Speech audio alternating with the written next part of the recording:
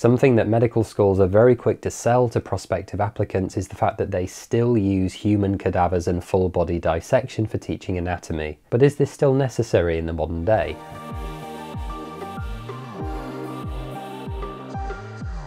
Hi guys, my name's Ollie. I'm a third year medical student at the University of Warwick in the United Kingdom. This is part of the medical school interview question series. Now, first and foremost, this can be a very emotive topic, particularly among education specialists. Historically, anatomy was always taught in medical school through the use of cadaveric dissection. That is to say, a room full of medical students would huddle around a demonstrator who would dissect pieces of a dead body kind of bit by bit, and you'd go through the relevant anatomy and explore different parts of the body in different sessions, removing layer after layer, piece after piece, until you've in theory seen everything you need to see as it sits in the human body. Alternatively, students may go through this themselves following some sort of guide, visualizing each component as they went. But the question then becomes, due to increasing dissemination of knowledge with resources such as the internet and new technology, things like 3D virtualization of these structures, the use of augmented reality and VR, some medical schools are choosing to leave this practice behind completely, even labeling it as obsolete in some cases. Before we go any further, I think it's important to note that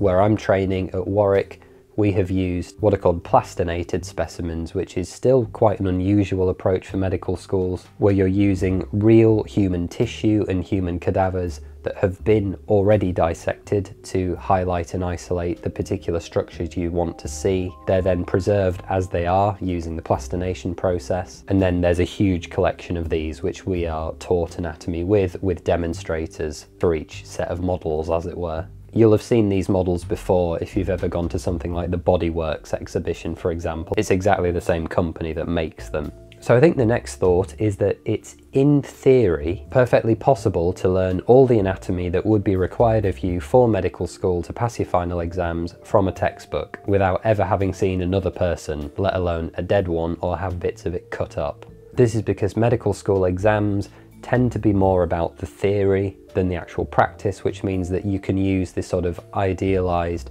perfect view of the human body that appears in medical textbooks. But the advantage of a human cadaver, obviously, is that you're then able to see how these structures actually appear in real life, the understanding of which does become important when you start to practice as a doctor. But medical school exams and the things you do as a doctor are actually very, very different. So there is still a bit of a divide between the anatomy that you might want to know for a theory exam and the anatomy that you will actually need for medical practice. But ultimately, diagnosis, disease management, examination and treatment of patients all rely on a fundamental level of understanding of how viscera, vessels, everything else lie in the human body. I think we can all agree on that. So what might the advantages of having cadaveric teaching be? Well, for surgeons, certainly, or medical students who are thinking about becoming surgeons, use of cadavers and real human flesh is essentially the only way to achieve true haptic feedback when putting knife to skin. That is to say that a surgeon or someone doing an operation has to essentially at some point train on a human who they can't hurt in order to know what it will actually feel like to operate on a live human when the time comes. Our simulators and models are getting increasingly good and high fidelity. I hate to use aviation industry metaphors and comparisons. I think they're phenomenally unuseful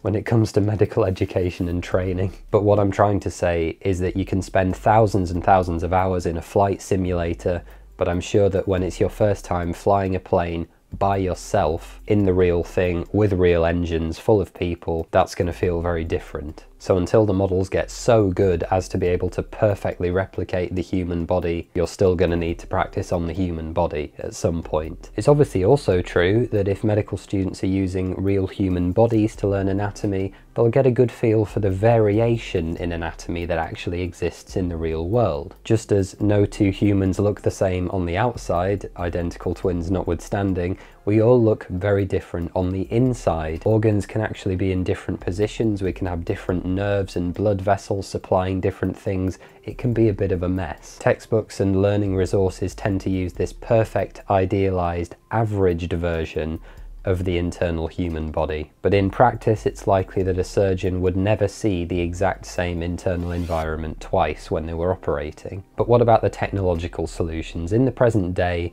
we have 3D models and virtualization suites that are capable of generating immensely detailed and accurate versions of the body, which can very, very easily provide the level of understanding that a medical student needs. And in many, many cases, the visualization that you get using these types of programs is actually much better than what you would ever achieve during a dissection, due to the ability to just remove and eliminate structures that are in the way. And you don't have any mucus, fluid, other things that would obscure the thing you're trying to see. None of that is there. You're often able to manipulate it in ways that you would never be able to with a cadaver in front of you, such as flipping it around, inverting it, taking away layer by layer in some strange orientation. And so these programs offer you views that you would never ever be able to normally achieve during a dissection. The last thing to think about is the ethical issues surrounding the use of human tissue, because ultimately that's obviously what a cadaver is. It's a real person that's donated their body to science and for medical education. It's a great privilege to be able to see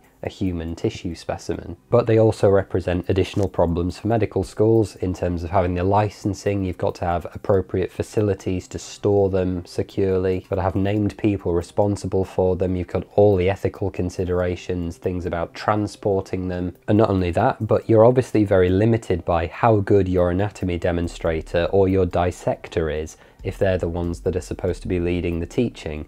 And because increasing numbers of medical schools are dropping cadaveric dissection and prosection for their teaching, that means that competent dissectors are also becoming rarer because there's less demand for them, so why would you train to do that? And on the flip side, if students are increasingly learning using these virtual technology-based solutions and never come near a cadaver when they're training, how can they ever be expected to become a competent dissector? So all of this ultimately means that using these 3D, these technological solutions is logistically simply much easier for medical schools. And if the outcomes are generally the same, which by the way we statistically know that they are, no means of teaching medical students anatomy has been shown to be statistically better than any other, and instead it basically seems to come down to how determined a particular medical student is to learn, which is basically the same for all learning. So there we go guys, that's brought us to the end of this exploration of whether or not cadavers are still necessary for medical education. Please hit that like button for me, leave a comment, subscribe. Don't forget to go and check out PostGradMedic.com